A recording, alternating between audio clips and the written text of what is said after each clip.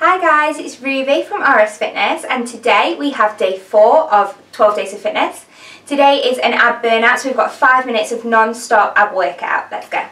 So all you're going to need today is a little bit of space, no equipment at all, so let's take it on down to the floor and we're going to start with crunches. We've got 30 seconds here. I want you to focus on crunching up and then stretching out as you roll that back into the mat. So make sure that you've got enough space to move your whole body about.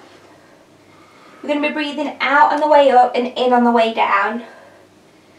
If it feels too hard with your hands behind your head, you can put your hands over your chest, or to make it even harder, take your hands overhead. You decide what level you're at.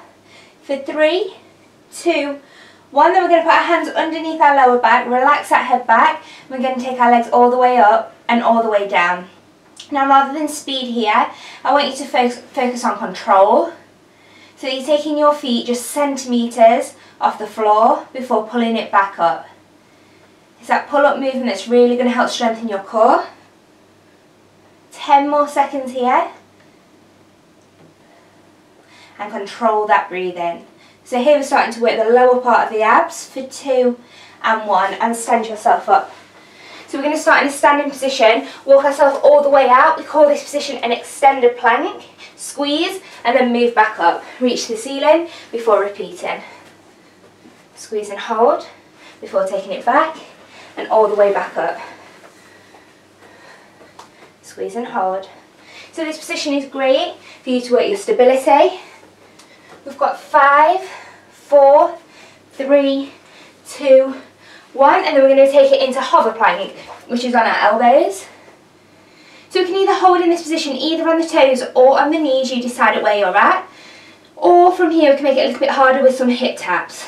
So moving through your toes onto the sides of your feet, dipping your hip down to the floor before squeezing it back up. So this is just going to make it a little bit harder. Put more pressure on your obliques down the side of your abs. And then we're taking it straight back onto our back. For the last exercise in this round, she's going to be reaching to the opposite toe. So this is a combination of your crunch and your leg lower. So we're going to reach up and touch the opposite toe, breathing out on the way up, as we did with the crunch. This is a great exercise by joining the combination of the crunch and the leg lower. So we're working both upper and the lower abdominals. So carry on with that deep breath as we move through to round 2. So we're going to keep the same exercises, you're just going to perform them a little bit faster and a little bit better this time. Back to crunches in 3, 2, 1. Take those legs in and hands either on the temples, across the chest or above the head. You decide at what level you're at. Here we have also got a variation when our legs are in tabletop. So you just think about pushing your lower back into the floor, making those abs work even harder. Again, you decide what level you feel like you're at. 2, 1, and then we're going straight back into those leg lowers. So hands go underneath the bottom of the back. If this is too much with this very straight leg, you can bend these legs slightly, and this is your option for this exercise. The straighter your leg, the longer the lever, the harder this is going to be.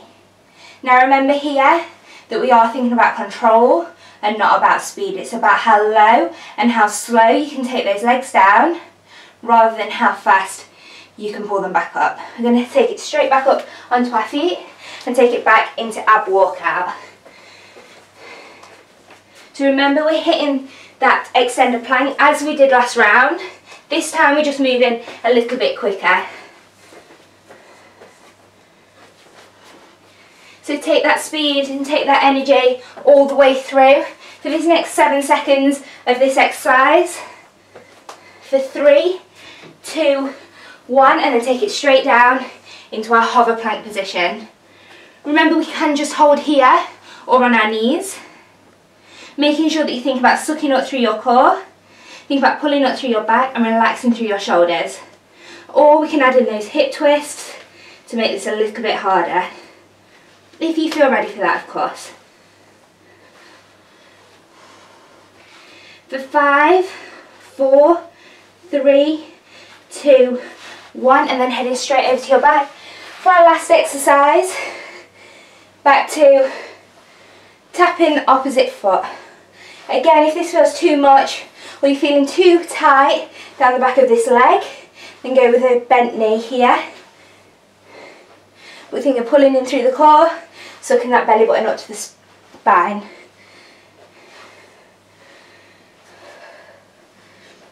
For 3, 2, and 1. And there we have our day 4 of our 12 days of fitness. I do hope you've all enjoyed it. If you have enjoyed this ab workout and are looking for an ab burn to put into your workouts, then we do have an ab carve on RS Fitness On Demand, which will be linked below. And please remember to like, subscribe and share this with your friends so they can join in with our 12 days of fitness. I'll see you tomorrow for day 5.